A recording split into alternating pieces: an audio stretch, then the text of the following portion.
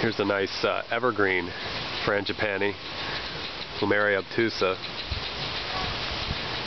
And most of the frangipani culture that I'm familiar with are deciduous, so this one's nice in that it doesn't really shed its leaves per annum or per season.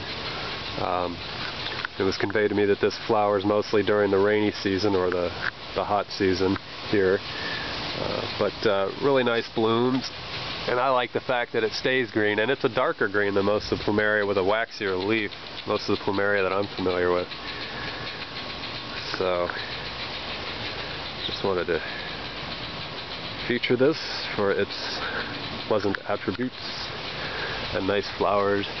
And it's a well-behaved, it looks to be an older plant, so it seems to be fairly well-behaved. Some Plumeria will get very large, as I'm sure this might, but it seems to be keeping a smaller stature.